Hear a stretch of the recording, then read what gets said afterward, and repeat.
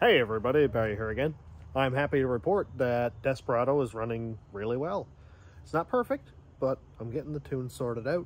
But as for the engine itself, perfect oil pressure. Can't really tell if there's misfires or not because the tune is so wonky, but after I get it figured out, then I'll be able to figure out if the engine itself is good.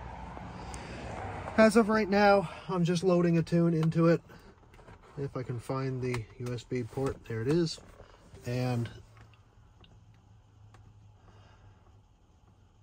just got to go over here to PCM hammer and write this tune, and then I can focus on what I'm actually trying to say. All right, that's writing, and right now I'm going to do base running airflow. And the reason for that is I have a different engine. It's still a 6-liter, but it has dished pistons and 317 heads, meaning it has 9.5 to 1 compression, or 9.4 if you want to get technical, whereas the last engine had dished pistons and 243 heads when it was like 10.5 to 1. So it makes less compression, it has a different set of heads, different chambers, different valves, and it has a sloppy stage 3 cam, which I didn't actually get a chance to tune in the last engine because it blew up so quick. So right now it's rich in places, it's lean in other places, the base running airflow in drive and in gear is off. So when I come down to a stop sign, I hit the brake and it stumbles and it catches itself, and it's not ideal. So when I get this tune written in, I'm going to jump over to VCM scanner and then we'll go over to BRAF. Now this says park neutral, but it's the same chart.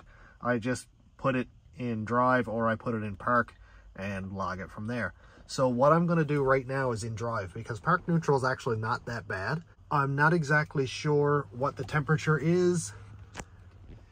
It's 18 degrees Celsius, whatever that is in Fahrenheit is what the engine is, because it's been shut off for 3 or 4 hours. And actually this is in Celsius, so it's either going to start in this 8 cell or this 20 cell, and it's going to collect data and populate these cells all the way up to I guess probably 92 degrees or 104 degrees, and then I'll be able to take that data from here and put it over into the base running airflow in the tune, and that should make it run a lot better. While it's writing, I'm going to go jam a couple chunks of wood in under the tires because I need to put this thing in gear, and I don't want to have the brake on. I don't want to like load the engine up and maybe skew the results. Maybe it won't, I don't know. But the brakes are applied by power steering because I have hydro boost, so I can see that loading the engine up, and maybe I should do a test like that later just to see if it gives me any different results. I got 2 pieces of splits put behind and in front of the tire here, and 1 more put over here. Basically, the cam in this truck is not going to apply a lot of load just in drive with no fuel because it's got a 3200 stall and the cam doesn't make a lot of torque. So basically in front of, obviously, to stop it from going over here and landing in a ditch. And also because of the way the truck idles in gear, it kind of lurches. So it's going to want to go back, forward, back, forward, back, forward like that. And I kind of want to keep that tire stationary so it's not lurching all over the place. This is seconds away from being done. Then I'll fire it up, get it in gear right away, and just let it do its thing until it gets up to temperature. All right, PCM hammer is finished flashing. Just going to shut this off, switch from V-Linker over to HP tuners because my life is just an unending labyrinth of cords. Where does this even go? So many cords. And switch that out. Now what I'm going to do is get it up here, and I already have the wheels chalked, so I'm just going to put it in neutral, let it come to rest, close this out. Now the key is on, start recording, and as soon as it starts recording, I'm going to fire this up and pull it right down in gear. And hopefully it'll stay running. Did it freeze up? Are you serious? All right, let's try this again. I swear I've had to use Control-Alt-Delete like 10 million times in my life. Okay. Just gonna turn the key to on. Start recording, and as soon as this records, get it running, jam it down in gear. All right, so, okay, we're recording. I'm just going to fire it up.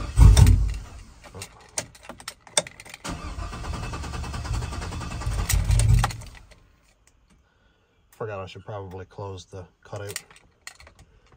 Okay, just because it didn't fire up right away, I'm going to stop recording. Start recording again. Start recording again. Right down in gear. Okay, so, yep, it's still running. You can feel the lurching. Make sure it's actually collecting data, because it does get contrary sometimes. Yep, look at that. Now that 44 degrees, it jumped off that cell right away, so I'm not going to use that one at all. 22, I assume that's percent volumetric efficiency or something, is a pretty high number, so I'm definitely not going to use that. So I'm just going to get that chalk back in there, because it did lurch around for a second there. Jam that wheel up nice and good. And right now it's not actually too bad. I did play with the VE a little bit, so it's actually getting a lot closer anyway. Idling between 14.0, 14.5. It's not bad. I'd like to be up around 15-ish with the cam, and it may get up there as it warms up. But that's what we're going to find out. So right now, you can see that it started around 22, and it's down around 18 now. So that's going to get an average, and as the engine warms up, now it's going to jump to that next cell.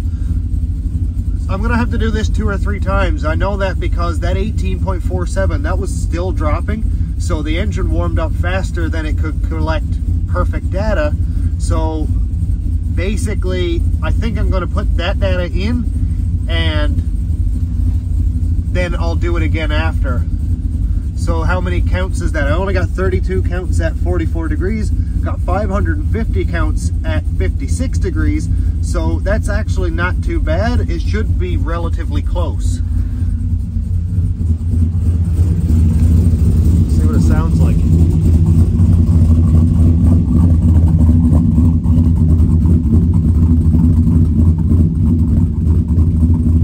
That sloppy stage 3 has some serious sound.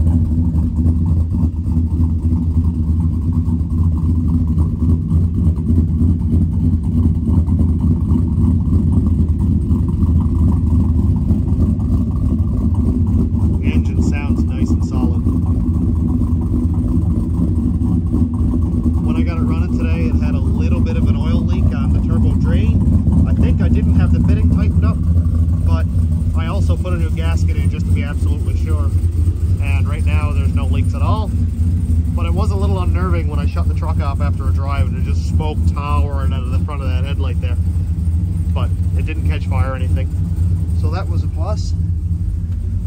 Okay, we're up at the 80 cell right now, and it's looking a lot more consistent. 18.47 down to 16.87, and 16.75 is very slowly moving, so that cell is going to be basically dead on.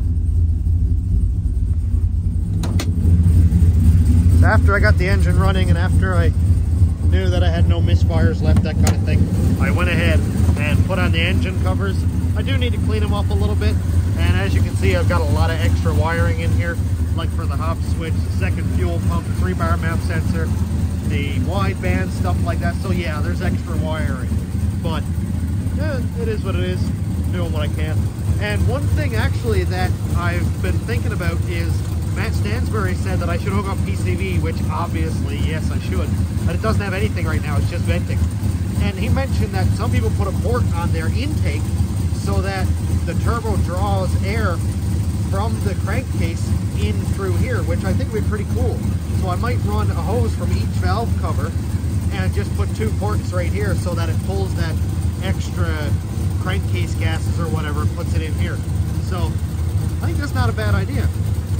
When it's in boost, obviously it won't affect it at all. It'll just always be pulling. So that's kind of a cool setup. I never really got my head around that until they explained it to me. But the engine is looking really good. I gotta tidy up a little bit of wiring here. This was just a wire that I put in for the wideband, and then for the the other wideband. Actually, I have two in this truck, and the boost sensor and everything. All right, we're getting really down there now. I would say the engine is probably up to operating temperature. We're in the 80 cell, and engine coolant is at 181 Fahrenheit. I've got a 160 thermostat in this, and the fans are set to cut in at 185 and sort of maintain 180. And with the temperature outside being now 16 degrees Celsius, I don't think it's going to climb any higher. So I'm going to go ahead and just hit stop on this log. Pop it up in neutral. And I'm just going to shut it off because I only have one hand. Now we'll go in and edit this data. Now I always have the hardest time finding stuff on Tuner Pro, so I just went and searched airflow, found desired airflow, and here we've got two tables, in gear and park neutral. Obviously today we're going to be doing the in gear section. Now I still have my data set up for coolant temperature Celsius because I have it set up from when I was using hptuners or VCM editor. So I just need to translate this over to Fahrenheit. And I'm going to start at 56 as I said. So I'm going to go down here, unit conversion. Celsius 56 is 132 Fahrenheit. So the engine must not have been completely cooled off. So I'll have to start over when the engine is ice cold again. So 132. Oh, the 133 cell is right there. I'm going to change that to 18.47. So yeah, we are off. It says 14.66 right there. So 18.47.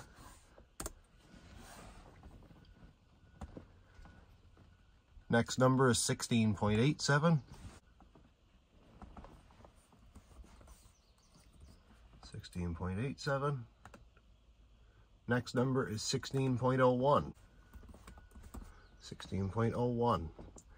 So now we can see that 111 is 17.84, 133 is 18.47. So what I'm going to do is interpolate between, I think I'll go between this 21 and then this 18.47 here. That will bring this 17 up, it'll bring that 18 up, and it'll bring that 19, and it'll kind of average it smoothly between these bunch right here. So we just go interpolate. I'm just going to make this window a little bigger.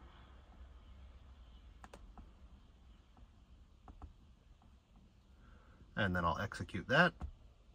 There we go. So now we got 21, 21, 20, 19, 18. So that's going to make that a lot smoother, and it should get it a lot closer to our target the next time I do this test. Just going to save that. Now this is exactly the same in hptuners. It's just in a different location. And if you want to know where it is in hptuners, you come over here to engine, idle, over to airflow, and then your base running airflow is right here. And that's going to open up your in gear and your park neutral in this scale. And there you can see that's why I have that Celsius scale. I just don't have it changed over yet. And I'll be doing that shortly because yeah, that is kind of annoying. And that's it. That's base running airflow. Now, how do you set up a histogram to actually log these numbers and actually populate the cells? So I'm just going to go in here into my graphs layout and show you from here. So you come over here, the parameter is idle desired airflow. Grams per second, 2 decimal points, makes it more accurate. 10 cell hits required, that's not really a big deal. You can do the shading, a high value of 25, a low of minus 25. You can make that wider if you think you're going to run into issues. You only need the column axis. So right here, engine coolant temp, Celsius, which I have mine at, but most are really going to be at Fahrenheit. So I'm going to change that right now. And we'll go through and fix that data. I'm going to have to manually enter these in, but it's going to go minus 40, minus 18, 3, whatever, right to the end. And we'll check in on that when I have it all copied over. Okay, here we are, all copied over. And all you need to do is put in your number, space, number, space, number, space. There's no need for anything else. Just X this out, and there it is. Scale is changed, and you're good to go. So we just did it for in gear, but you do the exact same thing for in park neutral. You don't need to select BRAF park neutral or in gear, it doesn't matter. It does the same thing on my scanner at least. And all you do then is wait for it to get as cold as possible. It's best to do this in the winter if you can, really, because you'll get the best scale. And before you know it, you'll be all tuned up. Now that I have everything copied over, I just need to grab the correct cord, wherever it may be. What a never-ending battle of cords. Okay. Key on. Now this is probably not going to apply to like 99% of you, but basically you just do a right on HP tuners. I need to do a right entire because I'm using Boost OS and it gets a little bit finicky. And now just write it, and hopefully this improves the ride. And the tune is done.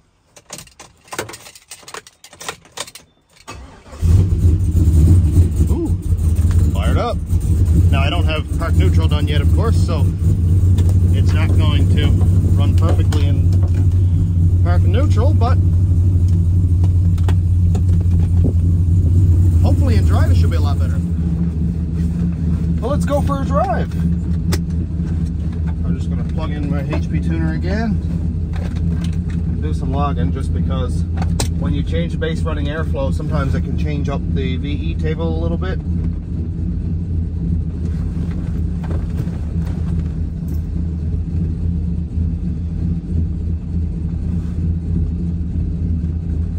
And we're logging. Feels a lot stronger already, actually.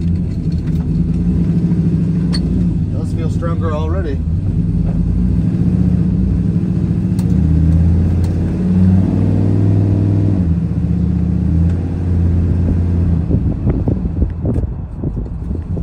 I do need to work on the low temperature a little bit. I just sort of interpolated those numbers, so it's going to work a little better, but not perfectly, of course.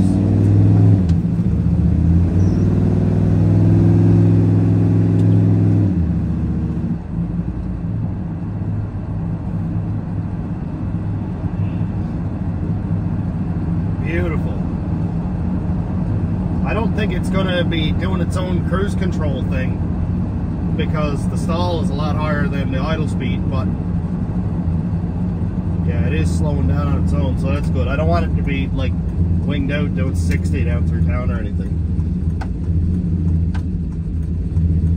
And I'm at a stop sign, I didn't touch the gas, and it's staying alive. Man, that was a big difference already. That's only the first test, or the first tune, I should say.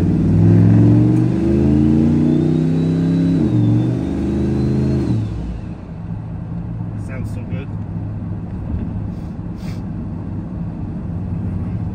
As I explained, I did it in park and neutral. As I explained, I did this test in gear, or this tune in gear. So basically just do the exact same thing in park and neutral. You don't really have, in park. You just do the same thing in park. You don't have to put it in neutral. Park neutral is the same setting and it's exactly the same, so just do it in park.